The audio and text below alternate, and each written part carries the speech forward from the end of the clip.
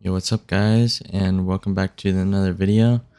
In this video, I'll be showing you an in-depth tutorial on Rust settings in 2022. This is an updated video from my last one. It has a little bit more, more features and stuff like that. So let's get right into the video, guys. So what you guys ever want to do first, for the first step, is go over to your Rust right here on the under the All tab or your games list.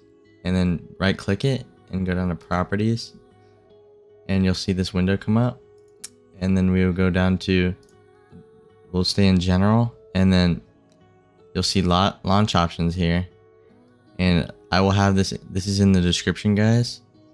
So if you want to go down to the description and copy and paste all this stuff, basically these are F1 console commands that the game will do every time you launch it up. And this one doesn't work anymore. I'm gonna remove that one, actually. I realized that one was in there. But this is a custom keybind that I have. It's like an auto sprint if you press Z. And then all these other ones are not keybinds as far as I'm concerned. Yeah, these are just quality of life stuff and to help you play the game better. But let's get on to the next step, guys. So for the second part of this tutorial, you're going to want to launch your Rust.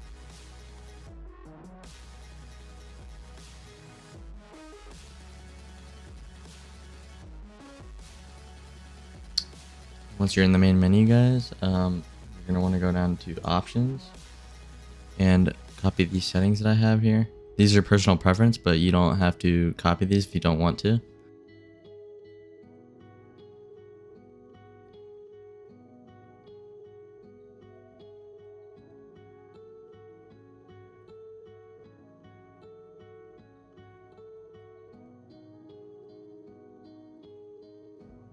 And make sure you have your max gips at 0, because that's when someone breaks a wall, it won't show as many debris particles, so you can shoot them, and it's just better because there's not so much stuff on your screen here. But user interface is personal preference, is how big your HUD is on your screen, and you want all this stuff off, this one off, and game tips off if you know what you're doing. Audio.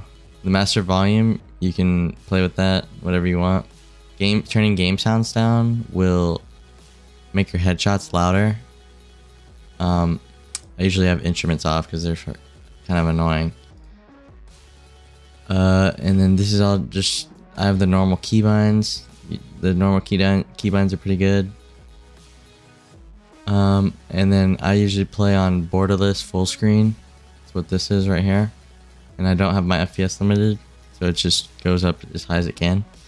As you can see down here, 500, it's getting like 600 FPS in the menu. I play on 1080p because that's what I want to play on. And these right here are pretty good graphic settings. They don't look terrible, but they give you pretty good performance.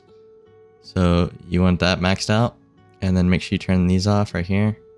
Everything at 0, except your draw distance and your shader level. Shade level 200, draw distance 2500 max, and then everything else low.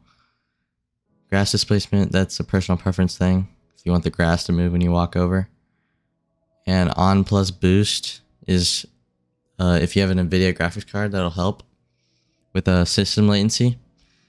And down here in the mesh quality, I only have object quality all the way up, and my game still looks great, in my opinion. And then image effects, these are just like stuff that'll bog your game down most of the time. You can have sharpen on if you want to have like sharper images on your screen. And yeah, and these, you do not want these on.